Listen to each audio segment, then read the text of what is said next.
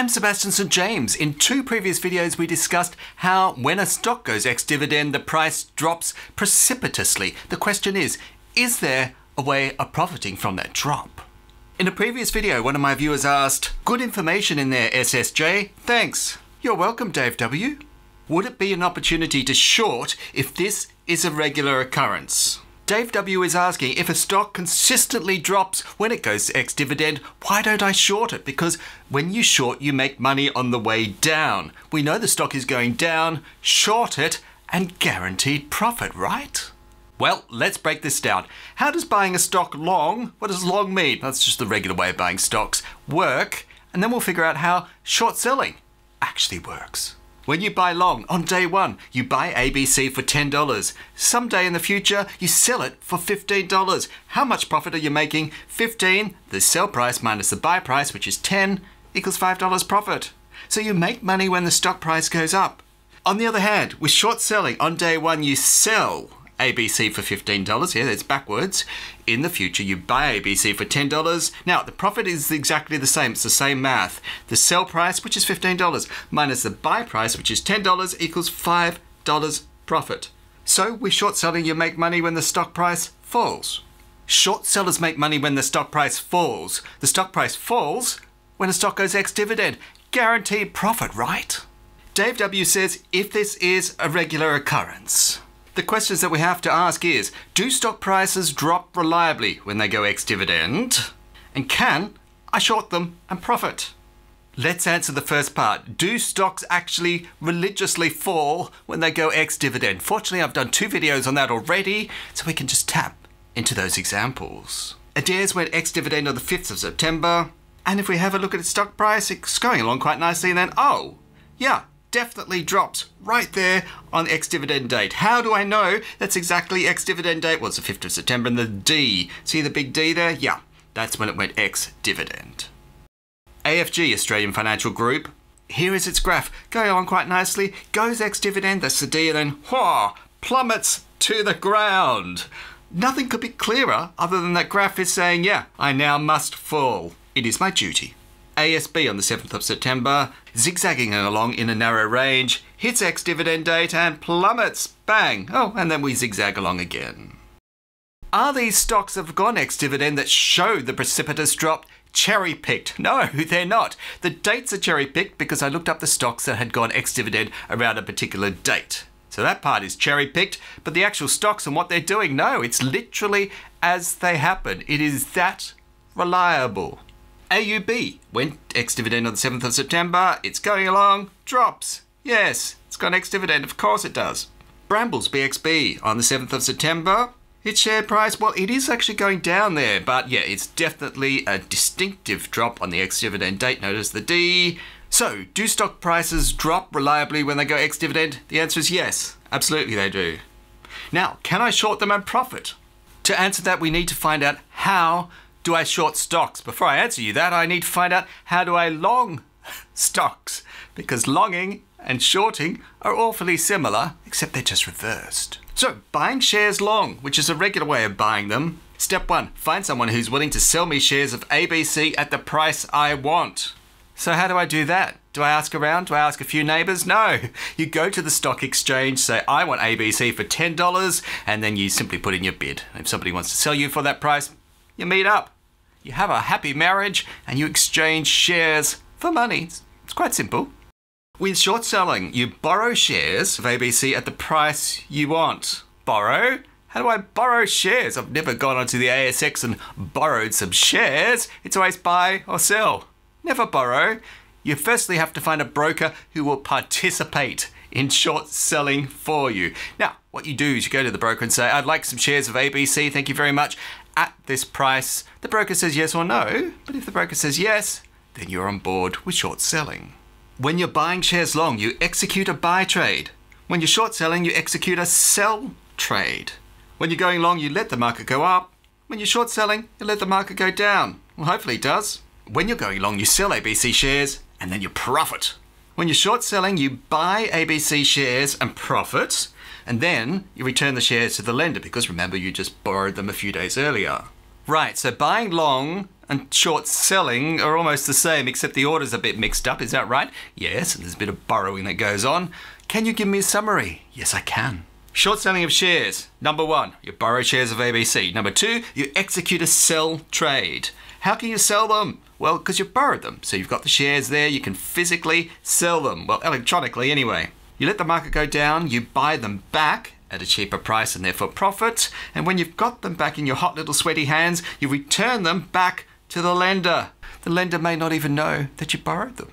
Right, so let's look at Adairs ADH. On the 5th of September, they go ex-dividend, right? The graph demonstrates that there's definitely going to be a drop on that date. Let's short sell some ADH shares. So we borrow them on the 4th of September or any time before that. Sell them on September 4. Why September 4? Well, they're going ex-dividend on the very next day, September 5. So maybe September 4 is when they'll be at their peak. On September 5, as predicted, they go ex-dividend and you buy them back immediately. You don't have to, there's no law, but you may as well get it over and done with if you're following this strategy. You wait T plus 2 days. Why T plus 2? Because it takes that long for the trade to settle, in which case you don't actually have the shares in your account until 2 days later. So on the 7th of September, the shares actually now have gone to you because you bought them back or you've waited your T plus 2, and now you return them back and cover the borrowing. Right. Good, I'm ready to go. How do I actually execute this exactly? Step number 1 is to have a margin account with a broker. Sorry, a margin account? What in the world is one of those? Let's say I want to buy 1,000 shares of ABC at $100 a share. That equals $100,000. Only problem is, I don't have $100,000. Oh, how embarrassment. What are you going to do?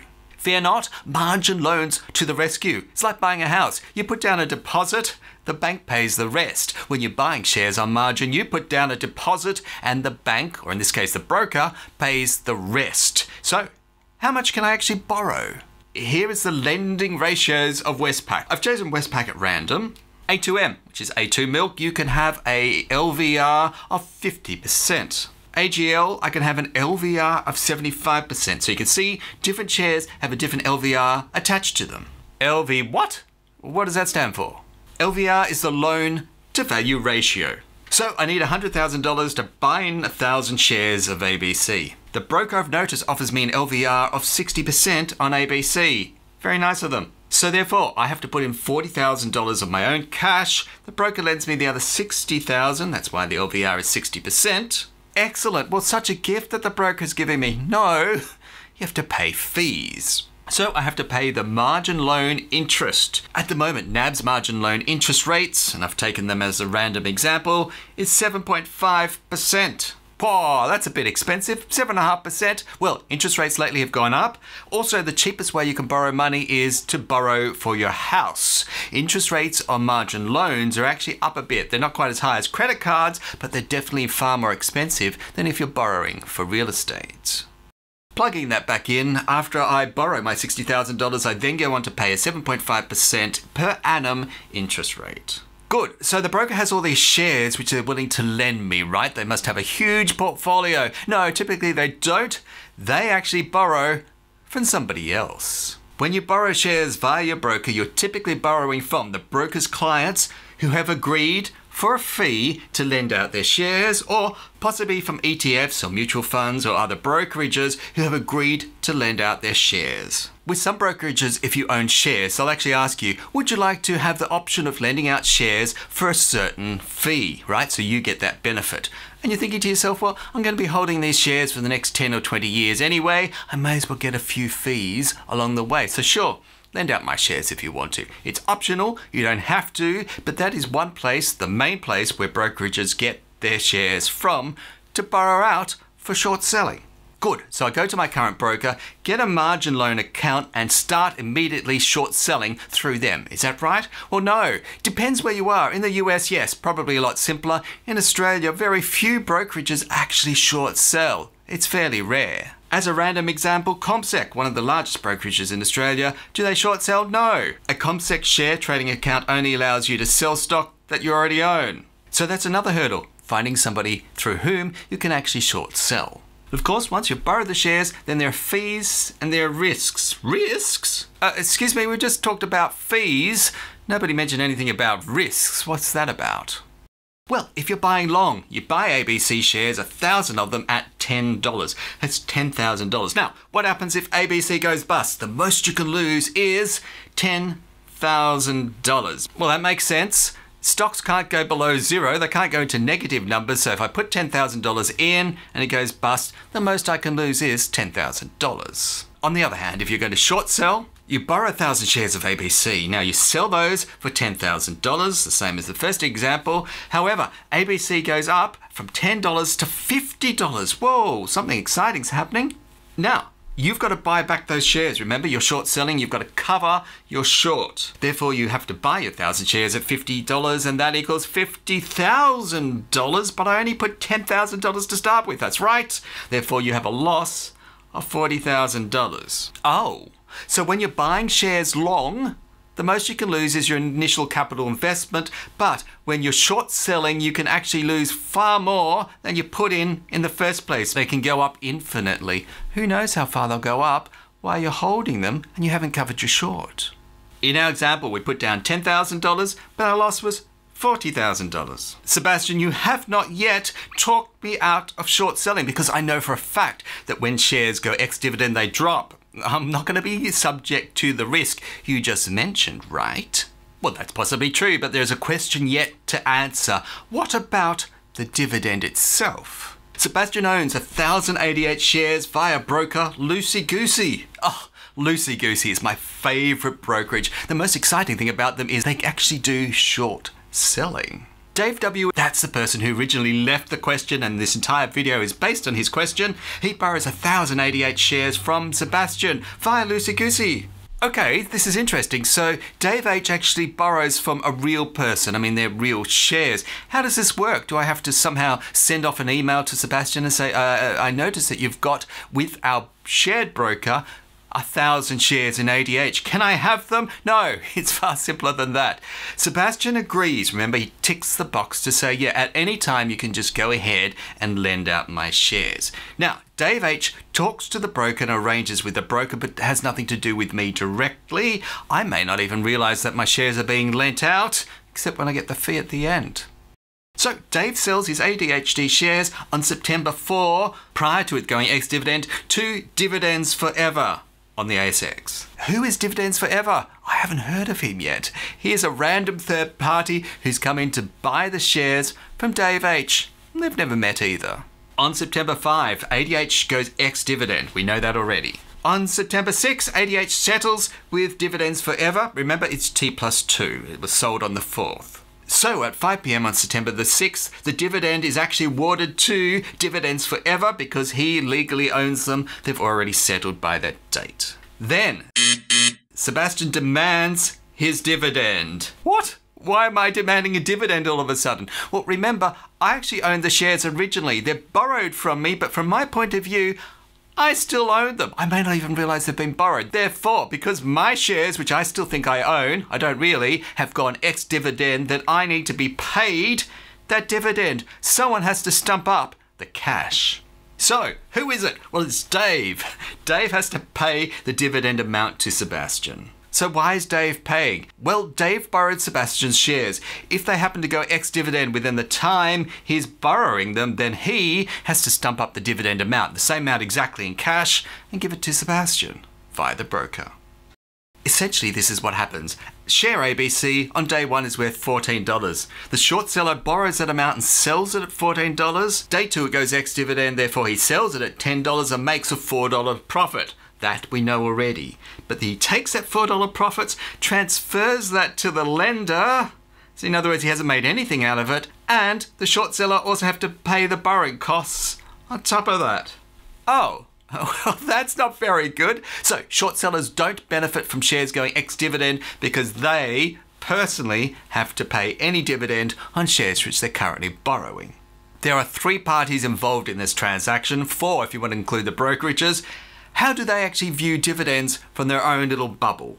Dividends Forever, who loves dividends. He constantly buys stocks just for the dividends. Well, he buys ADH prior to it going ex-dividend, of course, because he wants a dividend, and he receives the dividend directly from ADH itself from the company. because on the record date, which is the day after ex-dividend date, he legally owns the shares. From Sebastian's point of view, he owns ADH. It's secretly been lent out to him. He may not even know, but he receives the dividend via the brokerage, plus he receives a lending fee. Good. Well, Sebastian's happy. Dave W., he borrows ADH via the broker. He makes a profit because the shares went ex-dividend. He pays that profit to the broker. In other words, he has no direct dealing with Sebastian at all. Plus, he pays fees and costs. So now we have all our answers. Do stock prices drop reliably when they go ex-dividend? The answer is yes. Can I short them and make a profit? No, because you have to pay the dividend to the party from whom you borrowed the shares. Well, that's disappointing, isn't it? The question remains, why are stocks actually precipitously dropping when they go ex-dividend? What's causing this? Is dividend forever? And all his mates who are there on forums saying, buy dividends, do they jump in just before it goes ex-dividend, and when it goes ex-dividend, they jump out and take their money somewhere else? Well, maybe they do, I don't know. But there is actually a good reason why shares drop in price. And I've covered that in a previous video. Go ahead and watch it here now.